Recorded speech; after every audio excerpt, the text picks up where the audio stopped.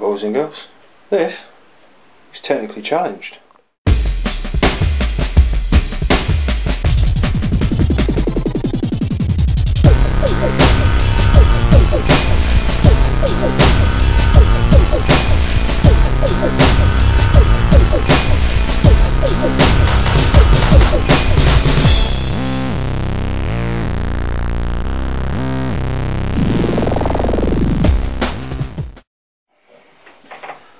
Well, hello. This week's technically challenge is not going to be very technical at all, really, apart from a few questions and whatnot that I feel should be addressed first. Technical challenge, here we go. Sub-ohm vaping.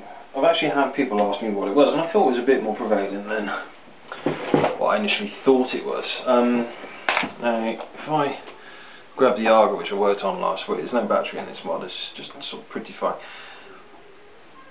It's the process of taking an atomizer and faffing about with it to the point of it will only work on a mech or very clever variable voltage, and you'll be going below 1 ohm in resistance, which currently, as we saw with the Arga, I managed to get it down, not the Arga, sorry, I managed to get my dripper down to 0.7 ohms. Now we'll attempt to get it lower. If I grab the dripper, again no battery in it, you can see that that's a, well, I don't know if you can see actually, it's a different formation of my wick. It's doubled over.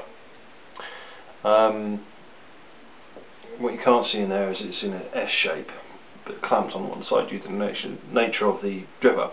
I managed to get that down to 0.7 and got some fairly fat vapour out of it actually. Again, no battery in it, so I can't really show you. But again, we've widened the hole up here. Now I shall widen that off again, and I'm going to look into more sub-ohm techniques, and I'm going to try them. And now, what I'm essentially going to try and do is I'm going to try and get my ohms down to 0.5 and lower. This is currently working out. It's taken out quite a while. Quite a lot of practice, quite a lot of faffing around and technique trying and stuff. So yeah, I'm going to try and get my coils down to 0.5 maximum. I'm going to work on even fatter wicks, and I'm probably going to punch in a 3mm hole. That may take some time because I don't have 3mm drill bits. However, quick trip to B&Q will probably sort that out. So yeah, many are probably asking, why am I going to go sub-ohms? Well, frankly, I want to sit in here and hotbox myself.